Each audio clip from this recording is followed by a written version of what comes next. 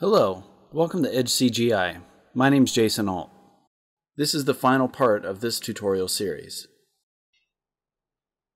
Alright, so for the final part of this video, I'm going to show you how we can layer these individual texture maps all together to create our final texture. So I'm going to layer them together as I would typically do. What I'm going to do is I'm going to start with this complete map here. And I mostly just use this as a reference. So I have my UVW unwraps here, and then I have the one that I'm going to use for my selection. So I'm going to drag that one in first. So I'm going to go to Select, Load Selection, and use the alpha channel here. So that's going to just select everything for me, which is good. I'm going to hold Shift and drag that into here. And I hold Shift, everything will line up. So I can go ahead and close that up. And then I'm going to bring in my diffuse map. So again, select, load selection, hold Shift, move that into place, close that. And then my shadow maps. So again, select, load selection, drag that in, and close. And then finally I have my UVW unwrap. I'm going to just hold Shift and drag that in. I don't need to do the selection. And close that out and make this full there again. So my UVs, I'm going to set this up as exclusion for the layer mode here. That way I can just see my unwraps over top of everything else. And whenever I do my final render, I end up turning this off. So I've got my shadows here, which is nice, so I can see where all my shadows fall. So I do a couple of things with these. This selection one, I'm simply using this so if I need to select something easy. Let me be on the right layer here. So it makes it easy to go in and select these colors, or I can simply go in, if I turn off contiguous, it selects everything that's brown or everything that's gray. So it makes it very easy to kind of select these things. So that's why I end up doing that, having this selection layer. Okay, nothing selected. Okay, Control J. I'm going to drag that over top. What I can do is actually colorize the shadows in this layer by using the diffuse here. So I'm going to just go down through until I find one that works really nicely. Overlay is not too bad. Overlay will work. So I'm going to put those together. So Control E will just combine them. So now my shadows also have this bit of coloring to them. So they're the shadows are not going to a gray or a black color. They're going to just a darkened version of the colors. So again, if I set this to multiply, I'm going to turn my diffuse back on here. We can kind of see what that's doing. Now, the black areas here, that's where my shadows, that's where these bands go across the chest. So something else I can do is, if I go back into my selection here, and I'm going to select all of the brown areas here, and what I'm going to do is, I'm going to duplicate that part of the layer, just the brown layer. And I'm going to turn the opacity down on this, probably to about 30%. So now this is also going to do the same idea where it's adding the color to it, but now anywhere that I would have normally had black is going to again be a dark brown rather than going all the way to black. And another thing I will typically do is I will blur this. So I'm going to go to Filter, Blur. I blur the shadows so they're a little bit softer around the edges, mostly around these areas. Okay, so we'll blur that probably about 4. And then something else I have to do once I do that is if I blur this, some of the edges are going to end up not being covered now. So what I can do is hit Control J quite a few times there, and that'll cover all the edges again. so I don't have that issue, and I'll just combine those together. So now this is my shadow layer. Oops, shadow. So if I set that to multiply and turn my diffuse back on, so we can see what this is doing, where it's shading on here. Okay. All right, so instead of just using multiply, I'm going to duplicate this. I also like to use soft light because it also lightens, so if I use that in conjunction with shadow, with the multiply layer, it darkens that. So that's why I end up setting these to like 50%.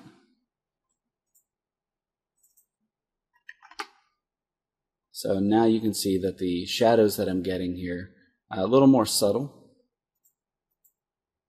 You can kind of see how these are both affecting differently. Okay, and I'm going to leave those as is. I'm not going to combine them together or else these will stop working. Another thing that I will sometimes try is overlay. Sometimes overlay gives a nice effect. Color burn, if I want my shadows to be a little bit darker, I can do that. I actually like the way that looks. Might keep that over multiply. Yeah, kind of like that for this box. And the reason I do this is it sets up a lot of the texturing for me for a lot of the like really basic sort of pattern and stuff in here. So that's what I like about it. Okay, so some of the other parts here, I've got the I got the areas. Let me zoom in here.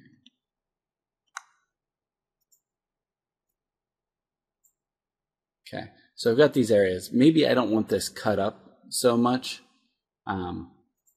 If we look underneath, so this is what we've got underneath our texture there. So something I can end up doing is I can select this. So select all the gray areas. Make sure you're on the right layer, always helps. Okay, now I'm going to come back to the diffuse, and I'm going to contract my selection. So I'm going to zoom in here just so I can see how far I should go. If you zoom in really far, you can see your grid for your pixels to show up. So I'd say somewhere about 13 or 14 pixels I could contract in. So I'm going to zoom back out here.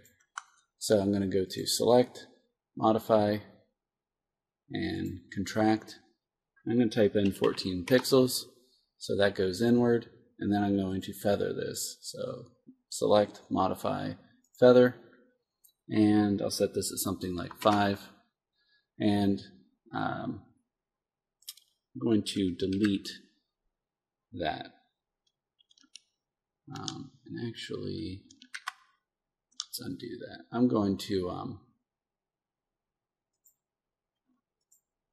remove the areas here. That's pretty good there. Let's get the ones on the other side. That way I don't delete the dark parts here. Okay, and that's probably fine. Okay, and I'll do delete again. There. So now I've only really got the scratches around some of the corners. So I'm going to save this just so we can look at and see what this looks like, excuse me, currently. So I'm going to save it as a Photoshop file, and then the final one I'll end up saving out as, I'll save the final one out as a Targa file. So I'm just going to call this chest complete, something like that, or diffuse. Save. And I'm going to bring that into 3ds Max. And I can kind of disregard all of these textures now, because they'll no longer apply. So I'm going to go ahead and apply this, which will just turn our box gray. I'm going to say Show Shading in Viewport. I'm going to drag in my new bitmap. And then we'll get Chest Diffuse, Open, Collapsed, and OK. And then we'll drag that into our diffuse.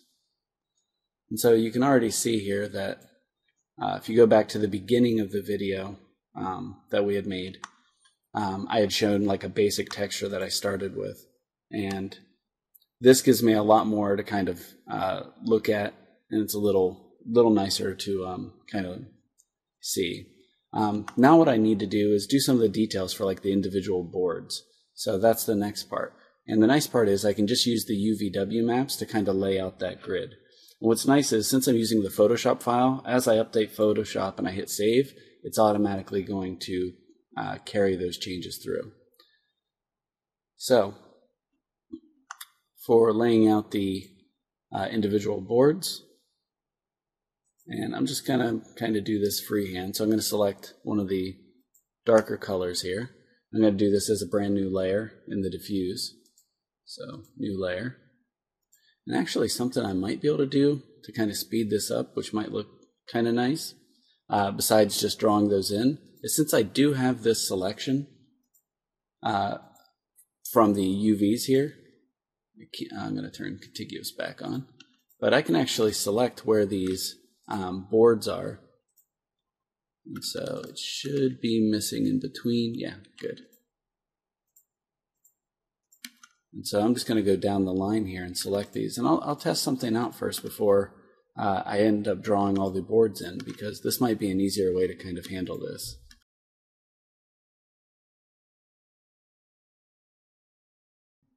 And I think that kind of covers those. Okay, so I'm going to, with my diffuse, hit Ctrl-J. And actually, you know what? We've got the areas that are in between the boards here. So I'm just going to rectangle select this.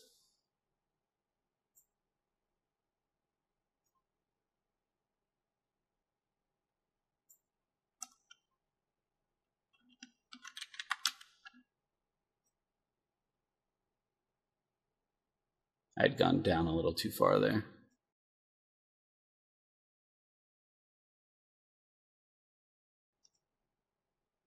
All right, so I'm going to hit Ctrl-J. Oops, make sure we're on the right layer here. Ctrl-J. So now that gives us just the individual boards here. It still didn't end up selecting that. Not certain why. Oh no, I did. It's because the UV's on here. So I'm going to turn this back on with it, and I'm just going to try one of my layer styles, or one of my blending options here. No, it's layer style. I had the right word. Thought I did, but so I'm going to do an inner glow. I'm going to set this to a dark color here. Just grab the one on the side here that I was using. I'm going to use this as a multiply and set my size and my choke.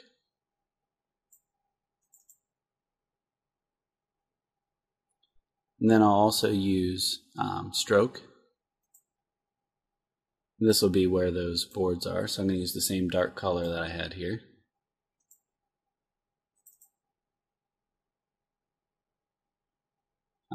And I want to use, I'm going to use center. Yeah, that's too much now.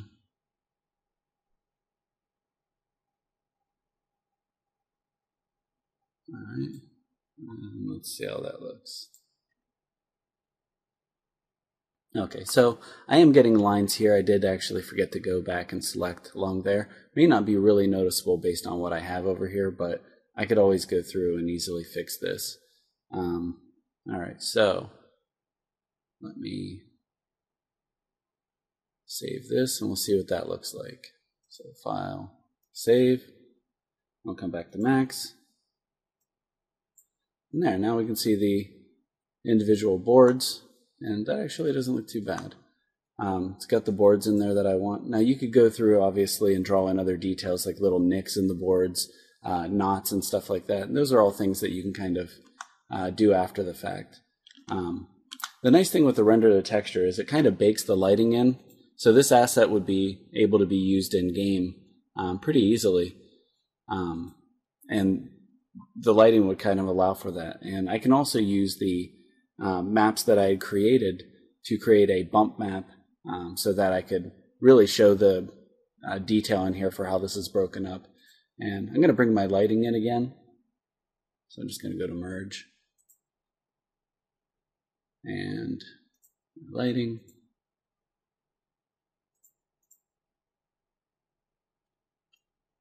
I'll select everything there. And I'm just going to set this back to 44. And let's see what we're looking at here. See if it looks all right.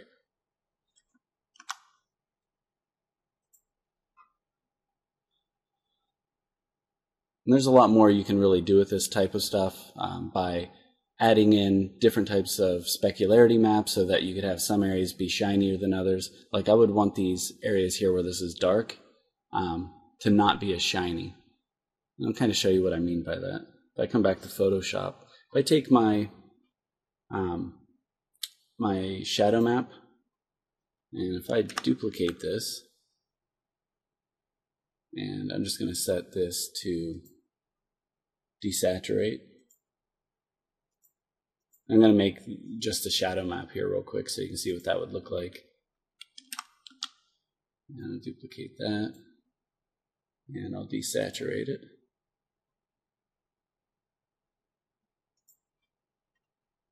And I'm going to just set my blending mode here.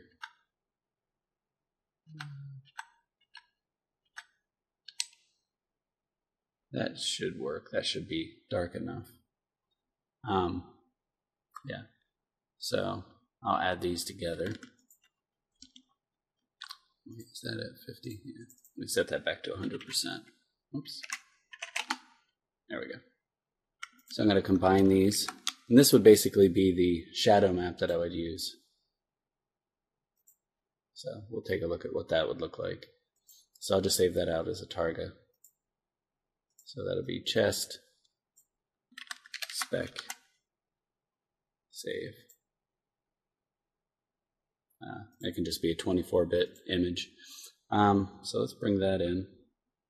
And we'll apply it as the bump as well, just to see how that looks. It might be a little too strong, but like I said, we'll just test it out and see how it looks. So let's see, chest spec. And I'm going to hold shift and duplicate this. This one will go into my, kind of hard to see there, bump map. And then this one's going to go into my specular level. So like I said, it'll allow us to have some areas shinier than others, and then areas that are dark won't be as shiny. So there you can really see now that the shininess that we had here before isn't like going through the boards. And the bump map is doing a really good job of also breaking up the specularity on here.